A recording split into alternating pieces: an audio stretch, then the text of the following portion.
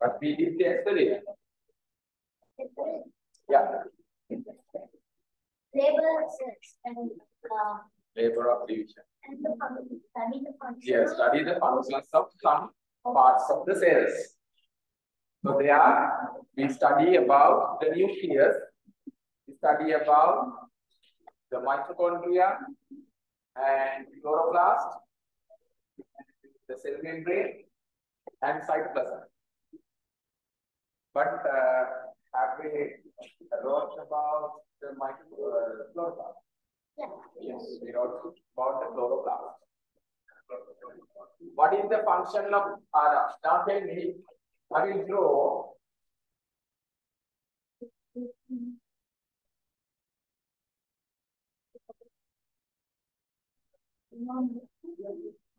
Okay.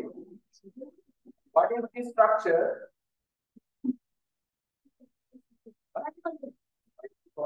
This one? Chloroplast. This one? The function of mitochondria is provide energy, produce energy. What is the molecule of energy? ATP. Our energy molecule. ATP. And this is the structure, chloroplast. And what is the function? Tell me in one word. Photosynthesis. Function is photosynthesis. What is this one? Yes. What are the functions? Tell me two. It produces ribosomes and it has genetic information for cells to be functioning. Another one? It functions. No. It controls every reaction inside the cell. It controls the cellular activities. It produces ribosomes. Yes. Store its genetic material of the cell. Those are the functions. And also I mentioned the cell membrane. The cell membrane protects the cell and regulates the transportation of substances between the cell and the outer environment, and some supposed to catch the signals from outside. Those are the facts I mentioned about cell membrane. And then I mentioned about the cytoplasm. That is the place where many chemical reactions are taking place. Metabolic reactions are taking place in the cytoplasm. And also it contains organelles, the compartments of the cell, which are adapted for specific functions. Good. And then in a cell, there is another organelle. In a cell, the nucleus, mitochondria are there. And there's a very small organelle. That is the smallest organelle in the cell. And also it is membraneless. No membrane. Nucleus has a membrane. Two membranes are there. And mitochondria has two membranes. Chloroplasts have two membranes. But this one does not contain any membrane. No membrane. The shape of that organelle is like this. It is the smallest organelle in the cell, called ribosome. Ribosome. Smallest organelle in the cell. It is membraneless. Therefore, it is also present in prokaryotic cells. Ribosome is the only organelle present in prokaryotic cells. What are prokaryotic cells? Bacteria. Ribosomes are present in bacteria. Ribosomes are present in our cells. It can be present in any type of cell. Why? It is membraneless. Because at the beginning I mentioned, in prokaryotes there are no membrane-bound organelles. Membrane-bound organelles are not present in the prokaryotic cell. Therefore, it doesn't contain mitochondria, chloroplast, nucleus. But it contains ribosome. Why? It is membrane plus no membrane. It's like current. So when you take a big cutlet and small cutlet, so when you they hold them together, so that appears like that, right? The ribosome. No membrane. It's not covered by membrane, just like a cutlet. So what it is? What is the function of this ribosome? To synthesize, to produce proteins to the cell. Because proteins are very essential for us to make our structures. Then these are very important because the cells or as the organisms, the proteins are very important for us. Why? To develop our structures. Our structures are made up of proteins. These proteins are synthesized by this ribosome organelle, the smallest organelle in the cell. Understood? So, in the handout, take out your handout. Not cute. Yesterday, which I gave you.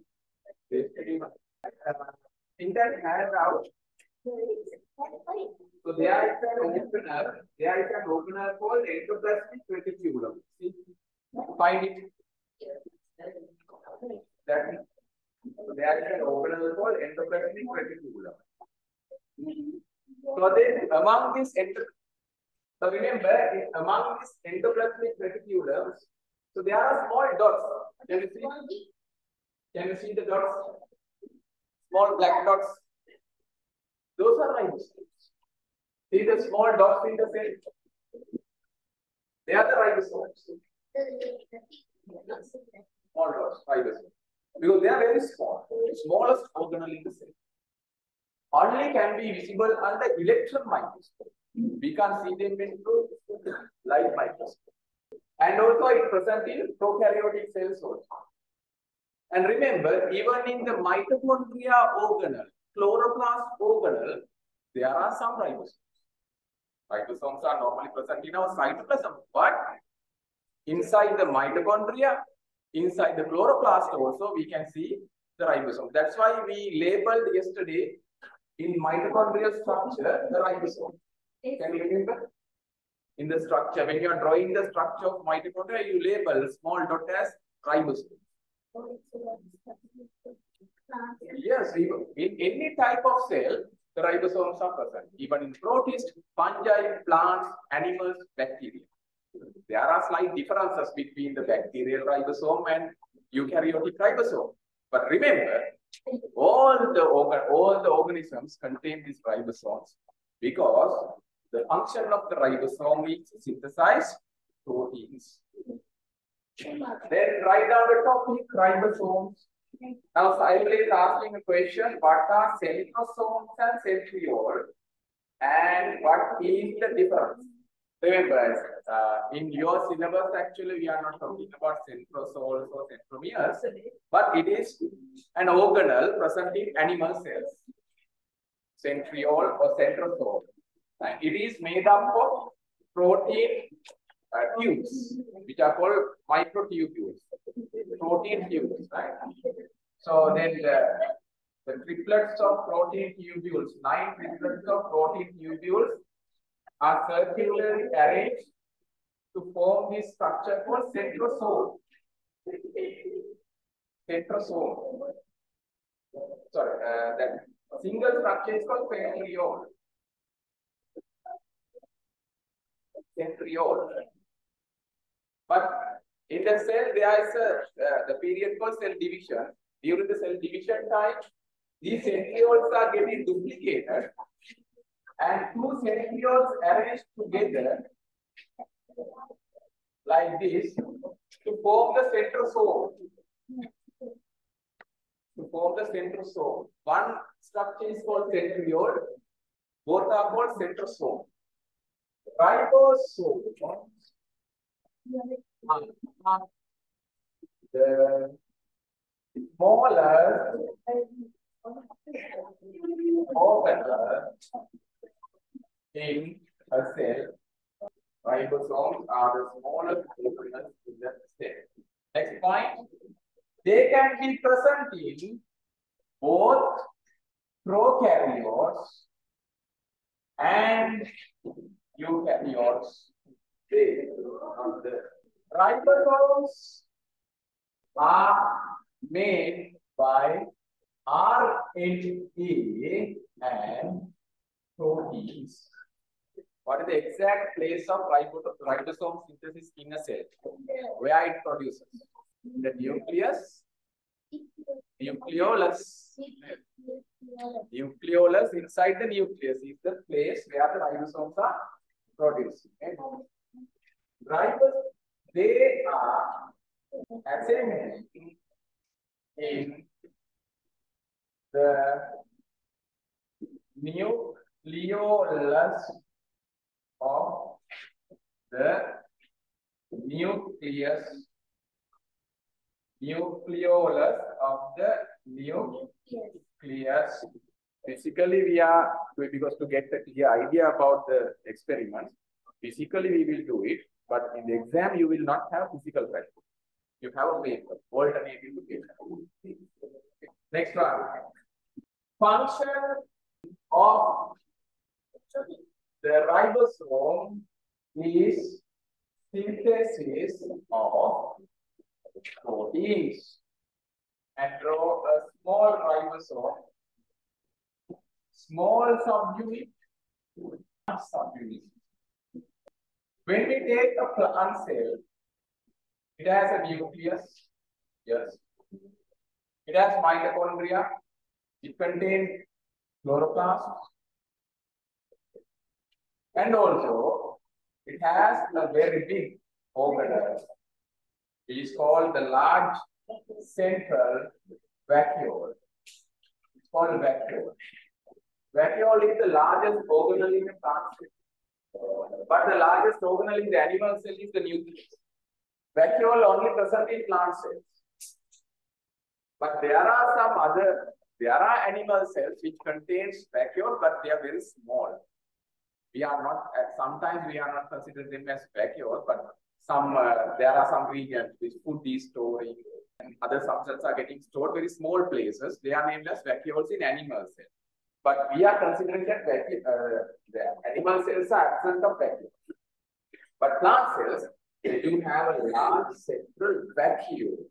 Vacuole means this is like a balloon inside the cell. It's like a balloon. It's a membrane-bound structure. There's a membrane surrounding to the vacuole. There's a membrane. Inside the vacuole, there is a fluid. There's a substance which mostly it contains water. Plus, it contains sugar.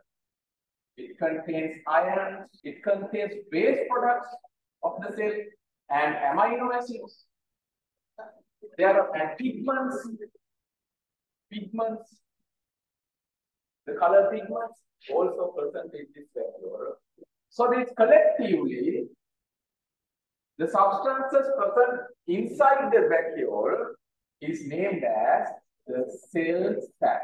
The substance inside the vacuole, it is filled in the vacuole, is named as the cell sac.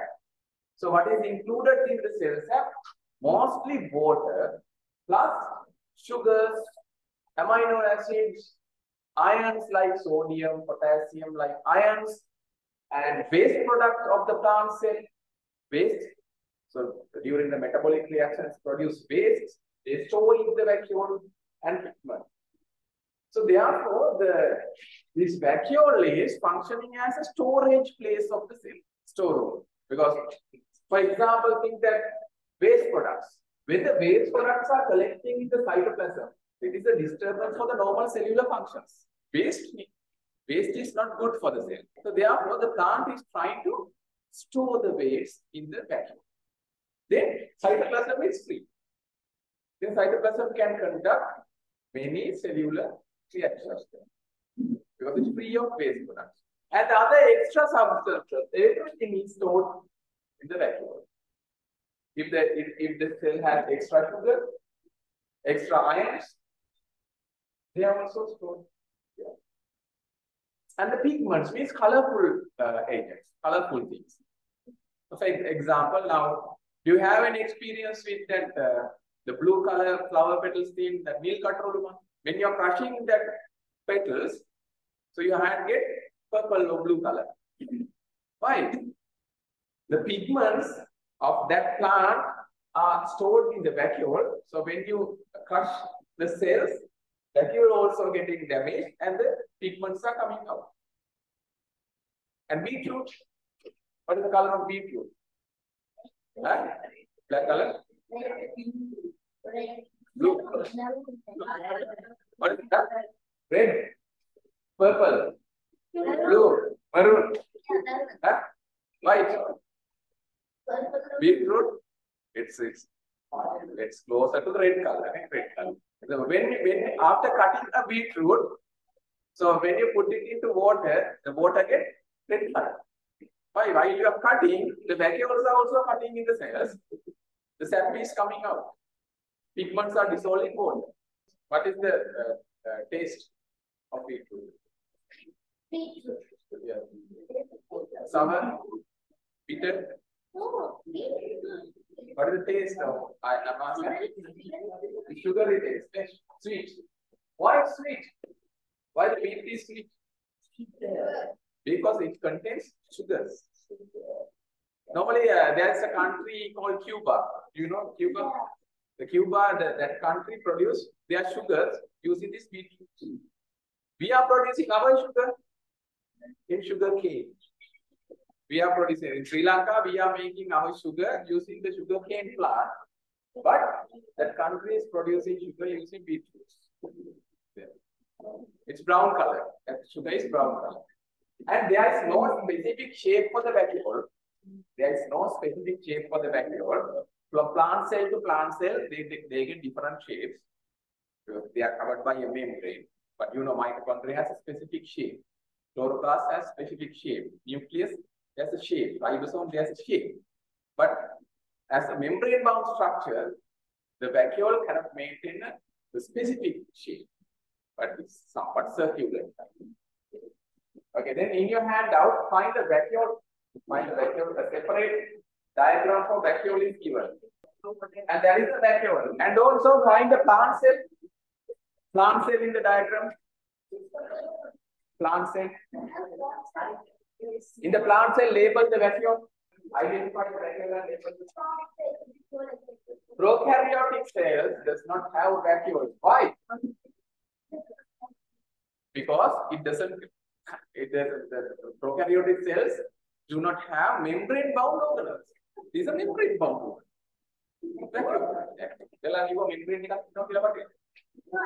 Vacuole is a membrane-bound organelle. It has a membrane surrounding it. Therefore, vacuoles are not present in prokaryotes. Vacuole is the largest organelle present in plant cells. Animal cells do not have vacuoles, but some cells may have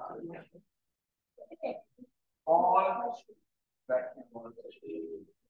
Vacuole is membrane-bound organelle. It is not found in prokaryotes.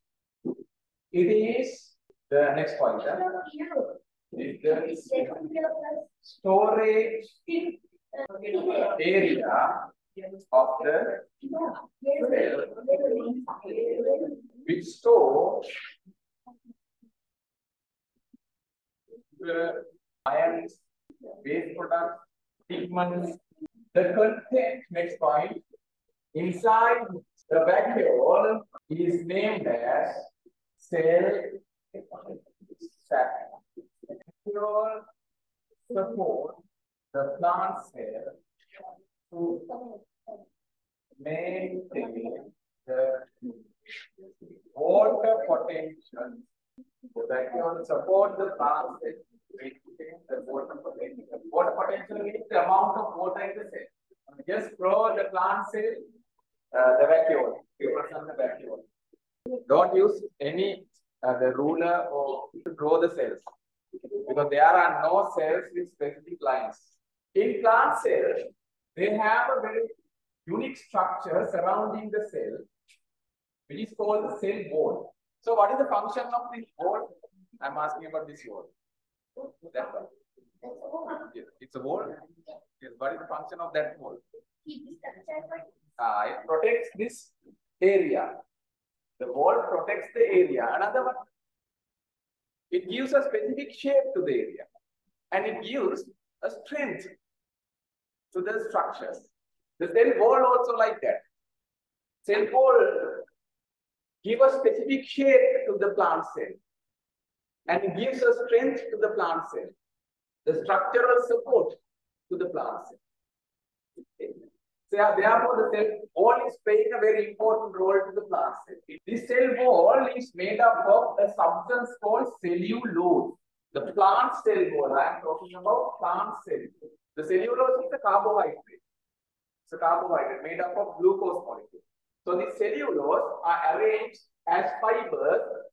They arrange as fibers in the wall and create the cell wall. And when you are eating green leaves, vegetables, because all the plant cells have this cell wall. So we are eating them. But we do not have enzymes in our digestive system to digest cellulose. We have enzymes to digest starch, proteins, and the lipids, but we do not have cellulose digestion enzymes. Therefore, the cellulose fibers remains with the content inside the digestive system. It remains, it's not absorbed to the body. So that is called fiber. The fiber in our food, and it provides a very good support for the digestive systems to hold water in, and which prevent the constipation of the patient. What is constipation? The difficulty for removing the feces, fecal matter from your digestive system. Because lack of water, lack of fiber in the diet. If we drink less water, if we have lack of fiber in our diet, it is difficult to remove these things. That is called constipation. The cellulose cell wall is fully permeable. Fully permeable. It allows any substance to pass through it. Inside the cell wall in the plant, we have cell membrane, which is a partially permeable membrane. Therefore, the cell membrane select what should get in. But cell wall allows any substance to pass through it. Remember, not only plant cells contain the cell wall. Bacteria contain cell wall. Prokaryotes. Bacteria. Some protists, not all. Some protists contains the cell walls like algae and fungus. They contain cell wall. But animals, they never have cell wall. Animal cells never. But fungi, bacteria, some protists, they have cell walls. But remember, those cell walls are not made up of cellulose. They have different compounds in their cell wall. But remember, plant cells are not the only cell which contains a cell wall. There are other cells. But cellulose cell wall is present in plant cells, which give a structural support to the plant cell, strength to the plant cell, specific shape to the plant cell, and also it protects the plant cell. So this is called primal cell wall. In some cells, actually, when the cells get mature, they deposit a secondary cell wall after the primary cell wall. When the cells get mature, in some cells, not all the cells, in some plant cells, they develop a secondary cell wall. When they get older, when the plant cells get older, they deposit, they synthesize another cell wall, which is called secondary cell wall. The cellulose one is called primary cell wall. So we are not much talking about the secondary cell wall. But remember, when the secondary cell wall deposits in the plant cell, it gets dead. So this is how the vacuole in the plant. I said that it's a balloon-like structure, membrane bound one. But when it's located in the plant cell, it appears like this. So in electron microscope, you can see the vacuole like this. Plant vacuole. See the white color area. See the white color area. This is the vacuole. Here, When you take this one, this diagram, these are two cells. This represents one cell, this represents the other cell. This one cell, this is the cell wall. This is the cell wall. And these two cell walls are connected by a middle line. See this line? So this line is called the middle lamella. Because when the cells are connected with each other, they are connected by a particular layer. So that layer is called that the cement. When we arrange the bricks on the wall, we apply cement between the bricks. And so this contains a substance called middle lamella to connect the cells with each other. Ectopic cell wall, prokaryotes,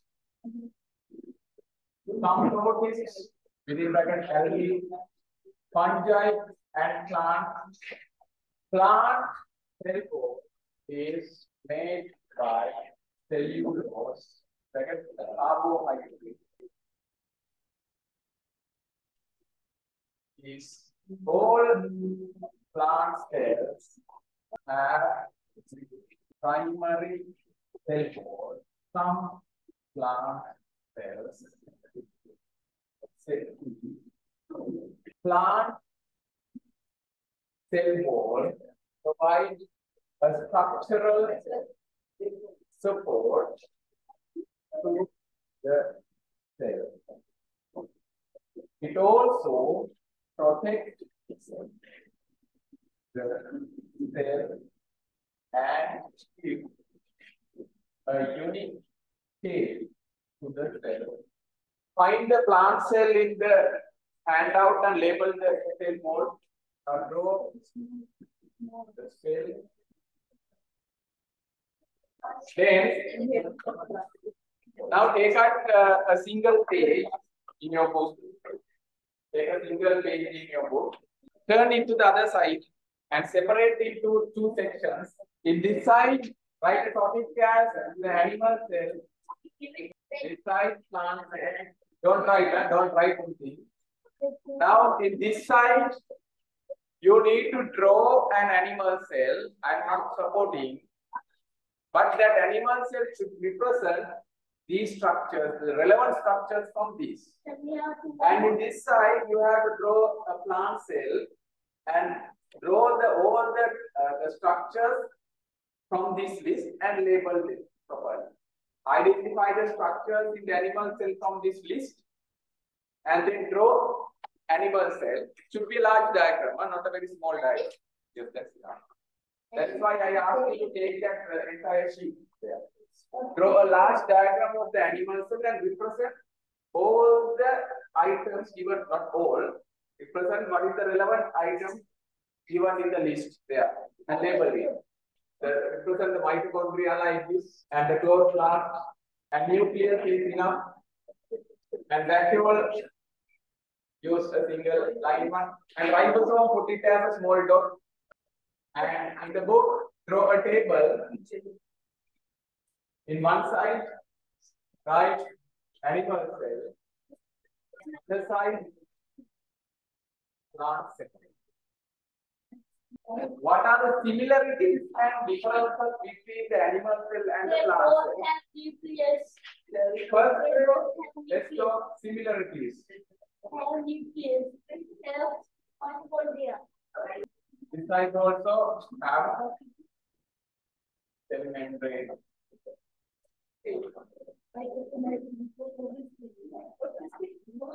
Have cytoplasm. And what about the nucleus?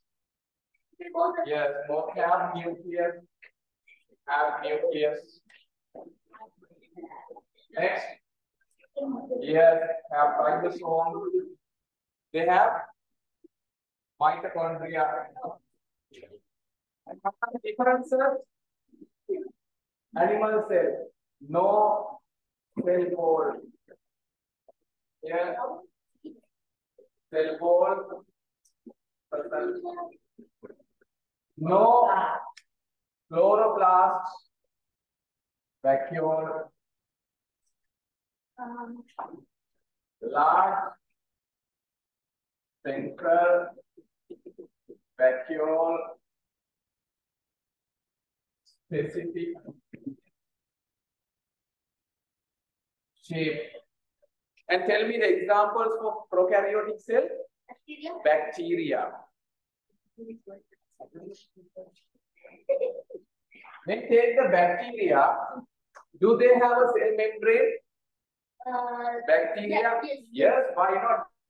These cells contain a cell membrane. Yes, they have a cell membrane. Here I draw the cell membrane with little foldings here. So this is I am drawing the bacterial cell membrane, bacterial cell membrane. So in this bacterial cell membrane, there are little foldings. These are the places where they produce their energy. The places of the aerobic respiration. But our energy is produced by mitochondria. In our cells, in eukaryotes, the energy is produced by mitochondria. We have a separate organ. But do bacteria, they have mitochondria? Do bacteria cells have mitochondria? No. No, they don't. They don't have membrane-bound organelles. But there should be a way to produce their energy. That energy is produced in this structure. They are called mesosomes, right? Mesosomes. Okay, and also in the bacterial cell, surrounding to the bacterial cell membrane, this is the cell wall of the bacteria. Inside the cell membrane, they have a cell wall. It gives a specific shape and maintains the strength of the cell. But is that cell wall made up of cellulose? No, only plant cell walls are made up of cellulose. So they have a specific compound in the cell wall which is called peptidoglycan. Peptidoglycan. No need to remember this name, but remember that is not made up of cellulose, but for your knowledge, it is made up of a substance called peptidoglycan. Right? No need to remember the names. Yeah. Okay. Now, cell wall. And surrounding the cell wall also, these bacterial cells have a capsule. It is called a slime capsule, which contains more water. It is a capsule. A jelly-like substance is surrounded in the cell. That is to prevent the dehydration. Because bacteria are unicellular. They are not multicellular, they are unicellular. They have a single cell. So this cell can be easily dry when they are present in the normal environment. It's microscopic cells. So they are prevented. Right? The dehydration or the removing of water is prevented by this slime capsule, which is available in their surrounding their cell. Right? Capsule. So this is the capsule. This is the cell wall of bacteria, and this is the cell membrane of the bacteria. And inside the cell membrane, they have their cytoplasm. They have their cytoplasm. But do they have nucleus? No. No, they don't have membrane bounding. But do they have DNA? Yes. Yes, they have DNA. So they are DNA. They have just DNA molecule in their cytoplasm. DNA molecule. And also they have very small DNA molecules. Tiny, very small circular DNA molecules also there. They have a large DNA molecule. Right? Except that one, there are smaller DNA molecules which are named as plasmids. They have large DNA molecules. Large DNA. This large DNA is called their probes, bacterial probes.